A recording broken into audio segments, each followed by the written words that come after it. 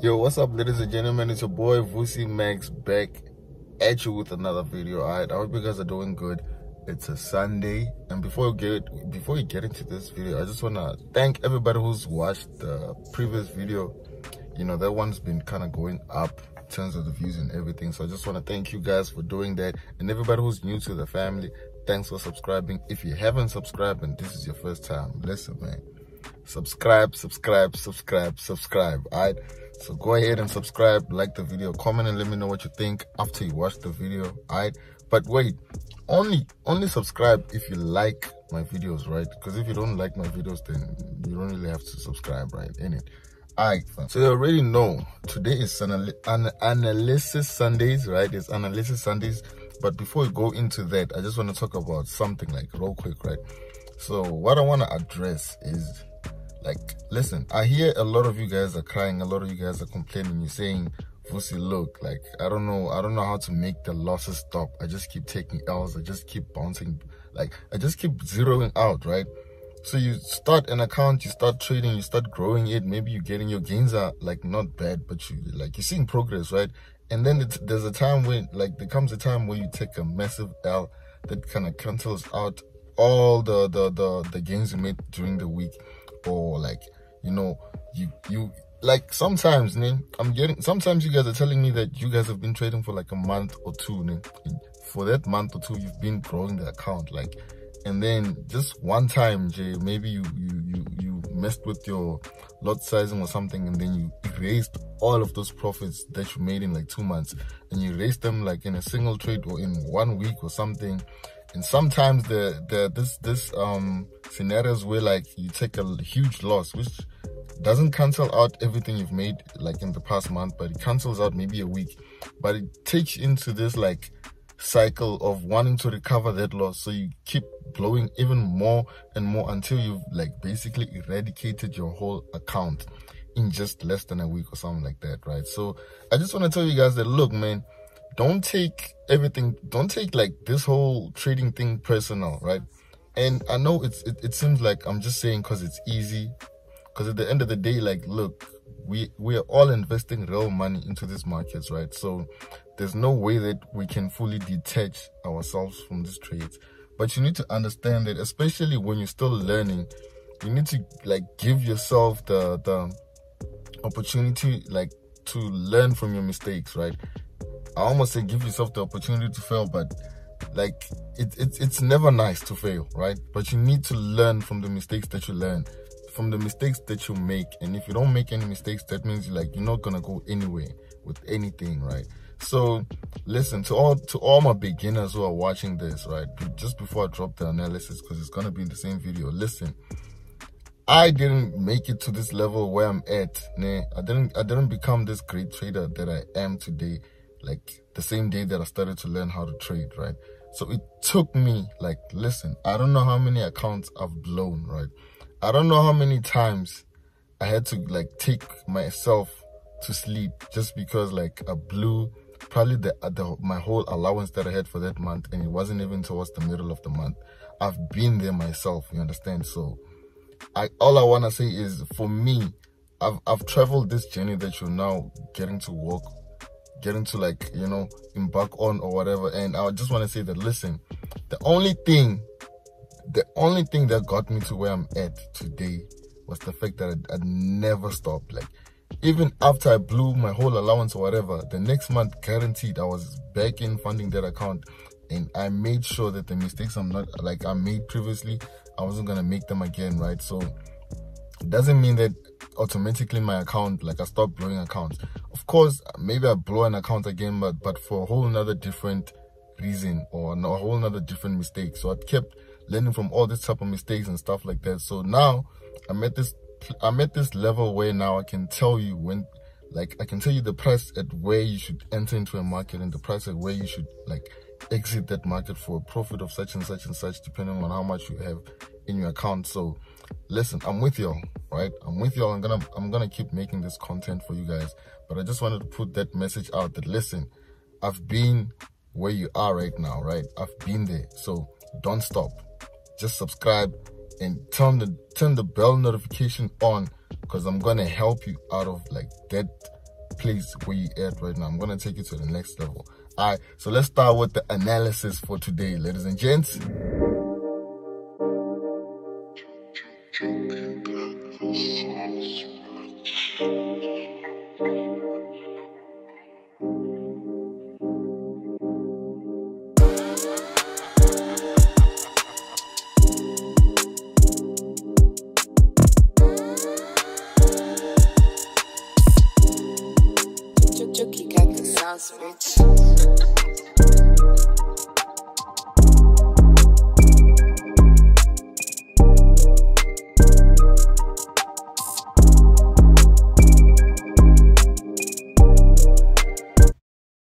So right off the bat, fam, we're gonna start with the USD ZAR, right? So with the USD ZAR, this one is a special one. I'm starting with it because all my Patreons or the people who are in the VIP signal group, those are the people that got the signals, right?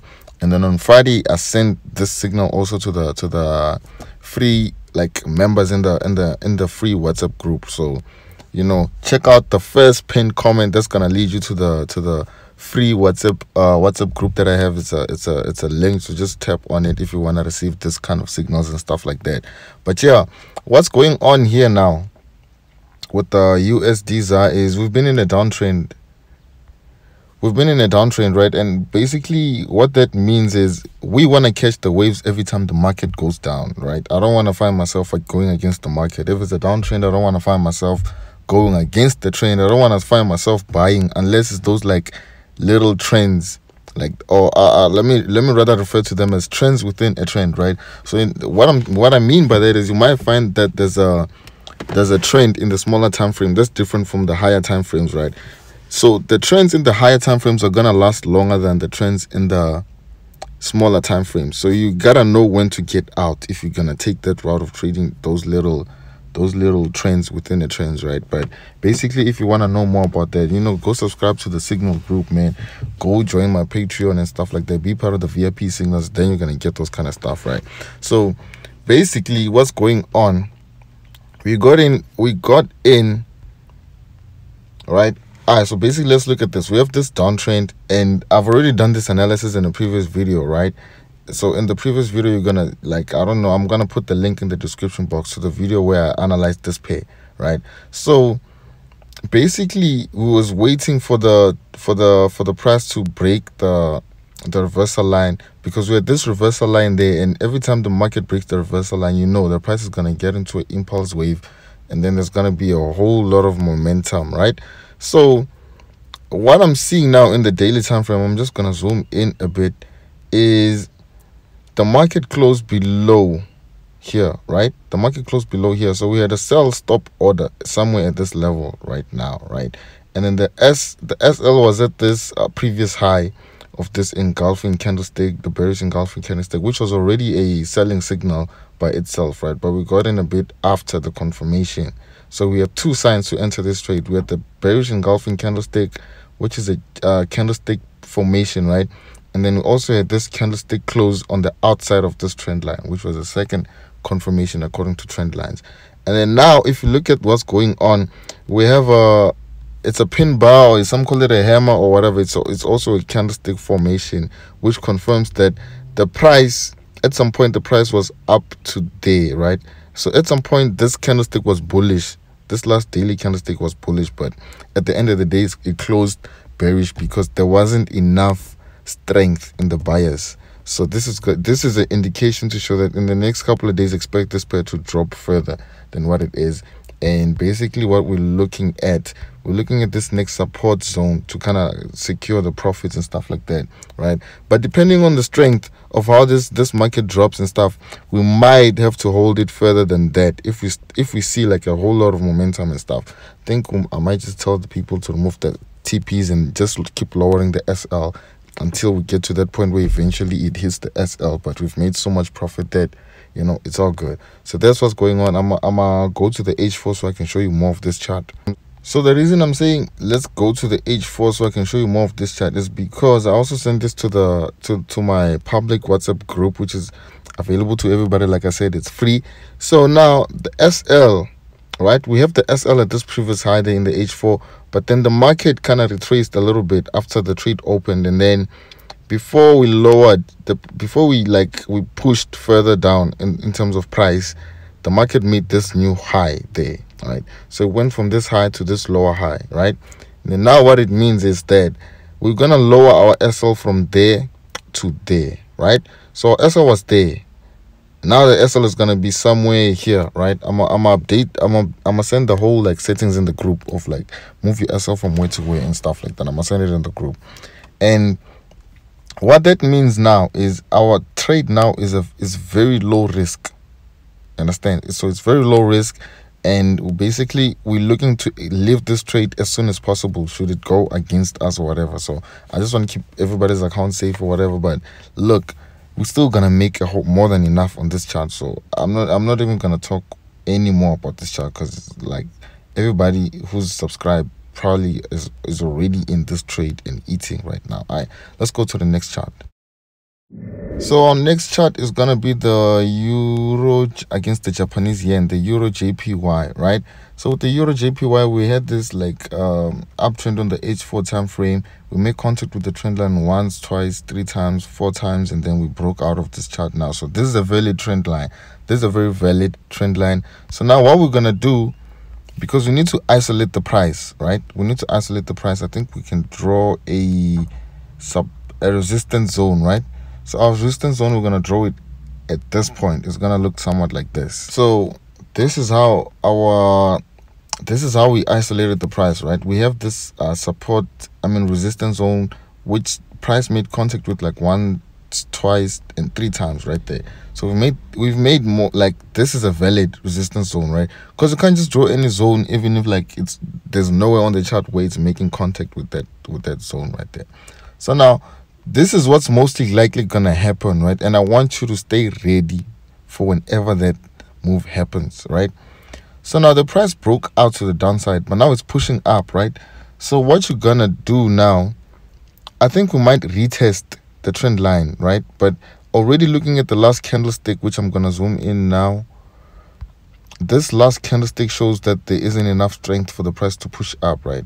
So most likely what we're gonna do, we're gonna have a sell stop at this zone right here, so that when the price continues now with the downtrend, because basically it's been in an uptrend, but we look, if the price makes a lower high, and that confirmation we're gonna get when the price starts to drop now, and then we're gonna have our sell stop at the end of this week right there. And should the price go according to what we're gonna say, I'm gonna update you guys and let you know where to put your SLs and TPs and stuff like that. But this one is looking like a very simple chart, because it is a simple chart, so it's gonna be easy money on this one. Just follow what I'm saying. All right, now let's go to the next chart. So now we're looking at the NZD USD, right? So the New Zealand dollar against the US dollar. This one I've already analyzed, I think like 3 weeks ago or something. I'm probably gonna put the link to that below also. So basically I've been telling you guys that we're waiting for the price to come and make contact with the trend line again, which now it officially did. And if you see in the past, every time we make contact with the trend line, a huge amount of selling off happens for the next couple of weeks. So this is a weekly time frame. So should we see confirmation, then trust me, like this one we're gonna sell it off for like, I don't know how many weeks, how many months, probably like, you know, it's gonna depend on the amount of strength that we get. But should we continue with this formation, then we're looking to eat every time it goes down, right? So now let's go to the daily time frame so I can show you like what I'm talking about. So in the daily time frame, we're back at the trend line now, and if you see the last two daily, Thursday and Friday's daily candlesticks are very indicative that there isn't enough buying power to break out of this trend line and maybe start an uptrend or whatever.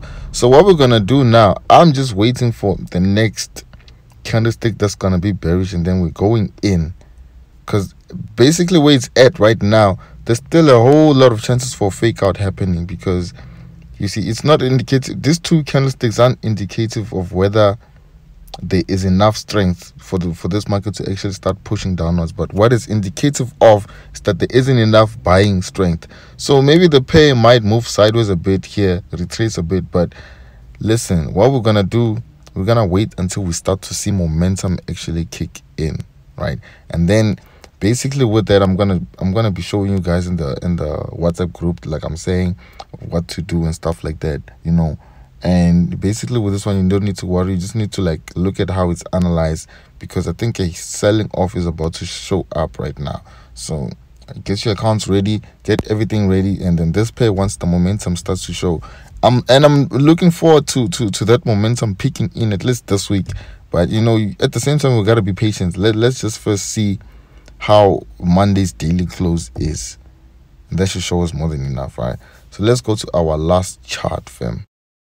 So our last chart is back to the USD JPY. I've been talking about this one for weeks now also, but listen, we still have the price isolated and we haven't had a breakout yet. So probably this one we're gonna have to see at the end of the month, right? So that's all. Alright, fam, so thank you guys for watching. That's all I got for you on Analysis Sundays. You already know I'm coming through with the heat, man. So if you've been watching this video until now, thanks for being awesome. I appreciate y'all a lot. And I was hoping this video wasn't gonna be this long, but it's worth a watch, man. If you like my video, subscribe, like, comment. I feel like I tell you guys this all the time, so you know what you gotta do. Alright, so I'm gonna see you guys in the next one. Peace out.